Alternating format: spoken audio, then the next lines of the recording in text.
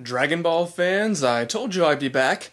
And so I am, with a new series I hope you will all enjoy. Dragon Ball Dissection.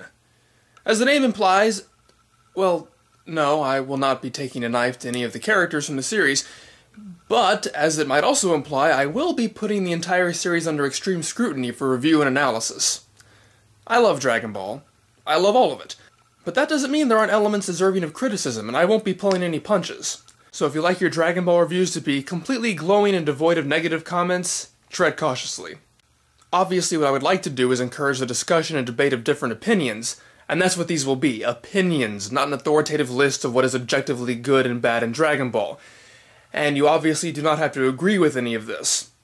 I'm not actually going to be doing any reviewing in this video.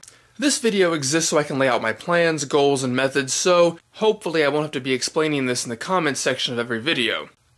First off, this is probably going to be a long series, not something to be finished in a single video.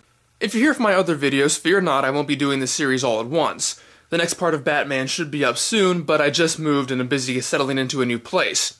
This series will be updated periodically in between other videos. So, if I'm going to be reviewing Dragon Ball, I want to get as close to the source as possible. While trying to avoid the dreaded C word, what is Dragon Ball in its purest form? Well, as far as I'm concerned, that's the original manga or comic series drawn by Toriyama Akira in Weekly Shonen Jump from 1984 to 1995. That decision has a few consequences for this series. First and foremost, it means that I will not be covering any material exclusive to the television adaptations in my analysis. That doesn't reflect my opinion of that material. Remember how I just finished buying every single Dragon Ball Z Dragon Box?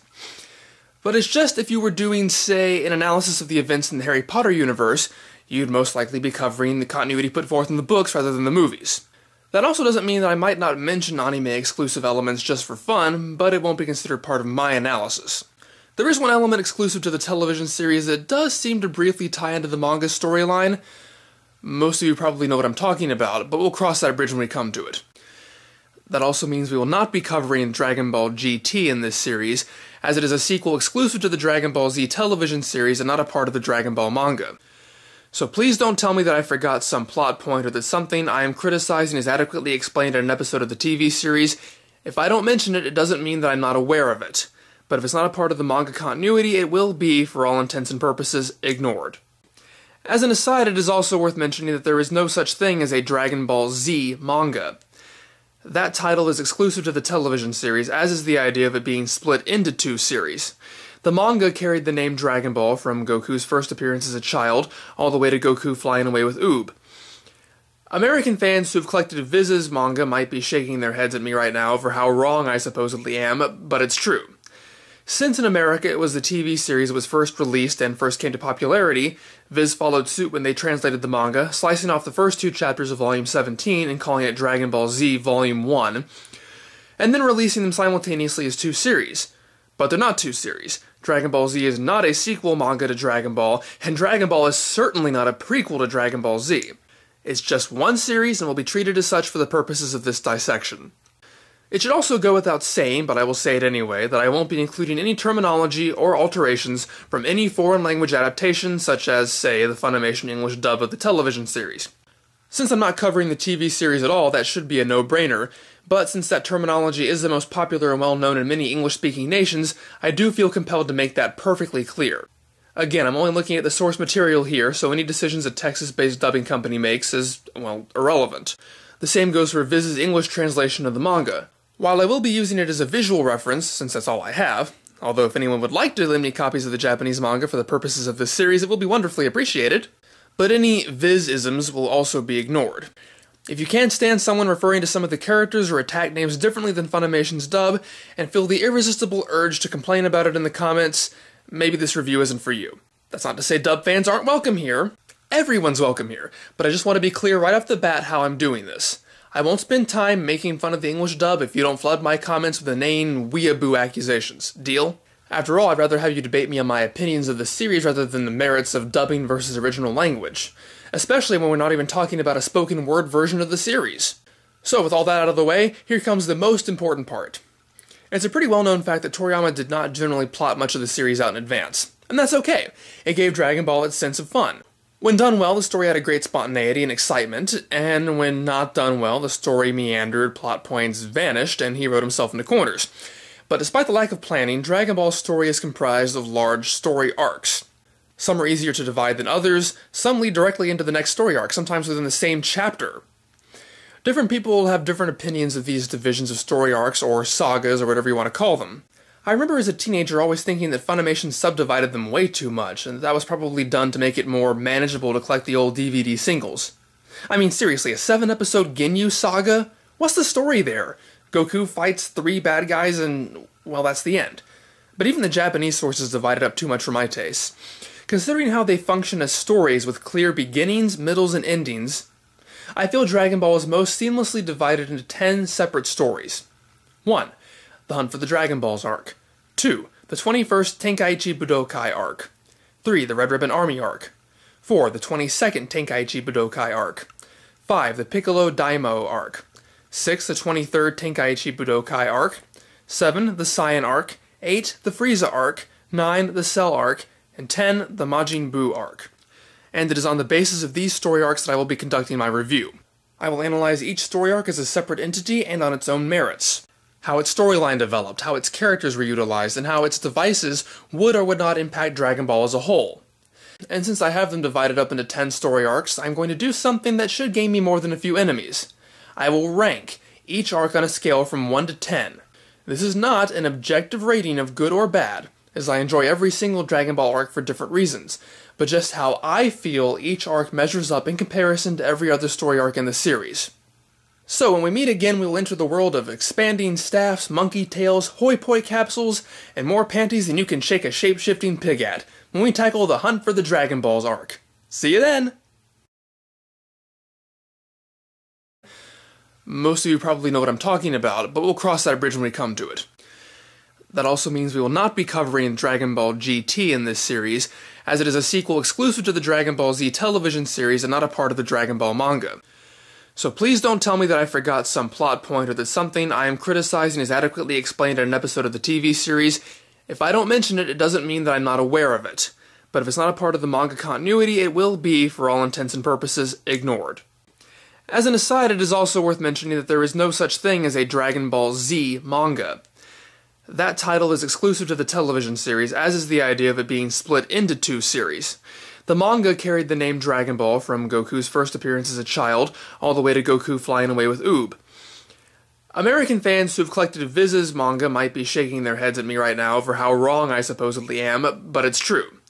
Since in America it was the TV series that was first released and first came to popularity, Viz followed suit when they translated the manga, slicing off the first 2 chapters of Volume 17 and calling it Dragon Ball Z Volume 1, and then releasing them simultaneously as 2 series.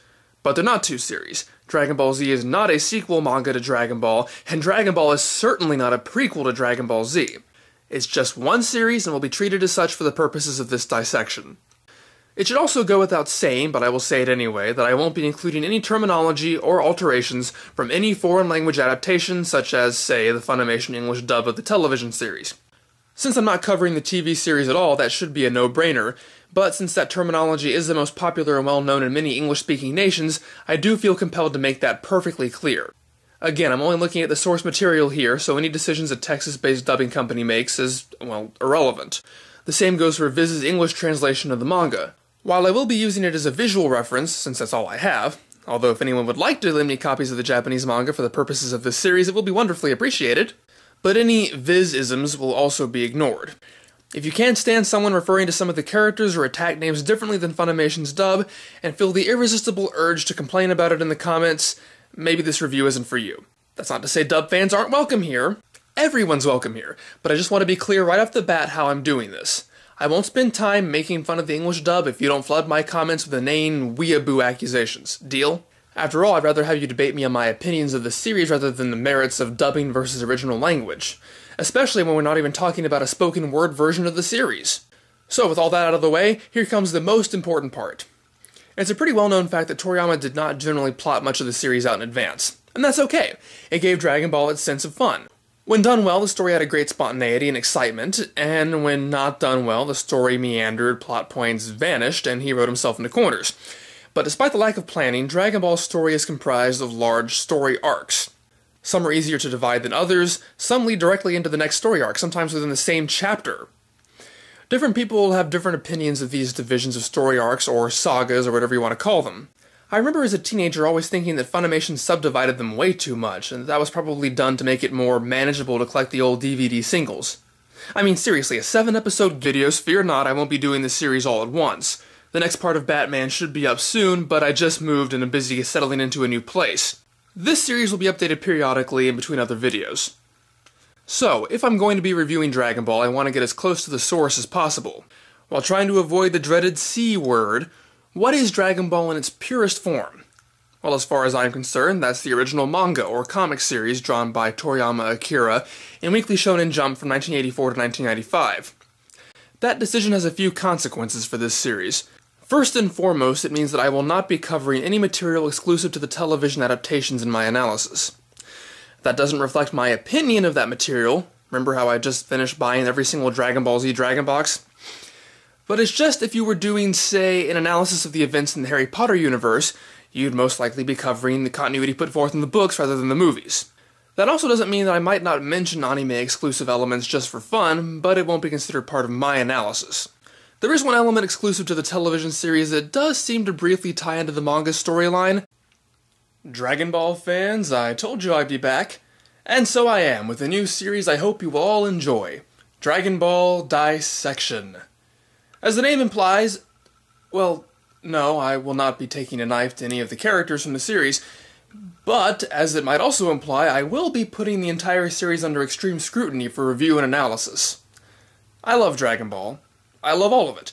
But that doesn't mean there aren't elements deserving of criticism, and I won't be pulling any punches. So if you like your Dragon Ball reviews to be completely glowing and devoid of negative comments, tread cautiously. Obviously, what I would like to do is encourage the discussion and debate of different opinions, and that's what these will be, opinions, not an authoritative list of what is objectively good and bad in Dragon Ball. And you obviously do not have to agree with any of this. I'm not actually going to be doing any reviewing in this video. This video exists so I can lay out my plans, goals, and methods, so hopefully I won't have to be explaining this in the comments section of every video. First off, this is probably going to be a long series, not something to be finished in a single video. If you're here for my other